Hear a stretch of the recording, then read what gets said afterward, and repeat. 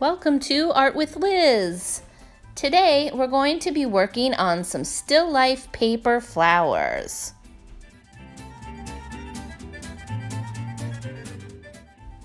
A still life is a work of art that shows commonplace objects, such as flowers, plants, and vases. Sometimes they show food, rocks, and even animals. A still life is a very popular painting for artists because it allows the artist to control the different items and the lighting. Still lifes are still one of the most popular forms of artwork to paint. All right, let's check out what supplies we're going to need for our project. First, we're going to need a dark piece of construction paper. I'm using black, but you can choose whatever you like. You're going to need some decorative paper, some scissors and a glue stick, a white crayon,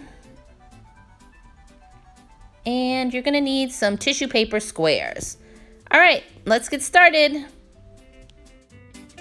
Okay, let's start with our decorative paper. If you don't have any decorative paper, you can make your own. Just grab some plain white paper and some markers or crayons and decorate them yourself. Then we need to cut it into strips just like this. Okay, grab your construction paper and your decorative strips. You're also going to need your glue stick. Put the glue on the back of the decorative paper.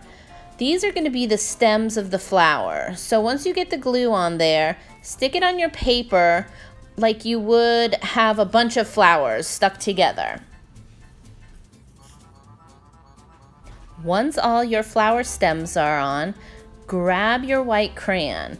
We're going to use the crayon to make our vase that's holding all of our flowers. Your vase can look however you like it.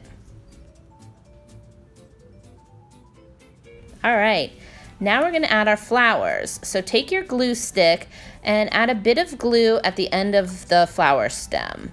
You're going to grab a piece of tissue paper and crumple it up a little bit and smush it on that glue. You can add some more glue to the center of that piece of tissue paper and add a second color. This is just going to add more dimension and color to your picture. Now you just want to finish adding the flowers to all the stems on your vase.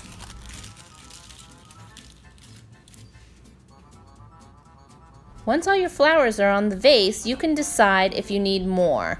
I think I need 2 more stems in here. So I'm going to grab my decorative paper and my glue and glue 2 more stems on. Next, I'm also going to add flowers to those stems.